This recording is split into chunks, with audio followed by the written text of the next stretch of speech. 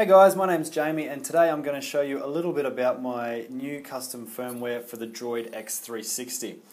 It's called neX360. It's based on AOSP with a few tweaks, most notably performance tweaks as well as clockwork mod for backups and recoveries and compatibility with LockNet's game keyboard. We're going to talk a little bit about both of those later on, but for now let's show you how to install the thing. First of all, you're going to need a couple of files. You can get them both from the link in the description. You're going to need the neX360 image as well as the LiveSuit Flash Tool program. Let's go ahead and install LiveSuit. I've just unzipped it to its own folder here and double click on the exe. We'll install the program.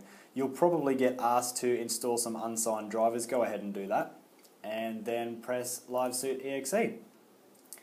We can go ahead and close the user wizard and use this little package looking button to select our neX360 firmware.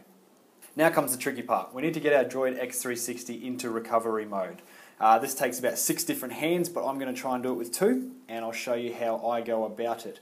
First of all, as a quick overview, what you need to do. Make sure that your Droid X360 is currently powered off. You'll also want to remove any micro SD cards from the top of the device.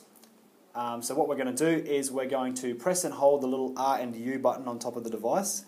While doing so, plug in the USB cable and then press and hold the power button, all while continuing to hold the R and U button. Sounds a little tricky. I'll show you how I do it. I'm just using an ordinary sewing needle to press the R and U button. You can use a pen or a thumbtack or whatever you have available. So let's just go ahead and press that in. Then we want to insert the USB cable, and then immediately press and hold the power button until LiveSuit detects that there's a device plugged in. There we are, easy. Okay, so we want to press yes, and LiveSuit will now flash our Droid X360. Okay, so LiveSuit has finished flashing our Droid X360, and as you can see, it's kindly rebooting it for us. First boot's going to take a minute or two, guys, so don't stress out, and there's also going to be this large period with a black screen here. Again, don't panic, it's not bricked. I had a few dramas displaying the Init logo, so I've removed it for this version. But after about 10-20 seconds, you should see the neX360 boot sequence.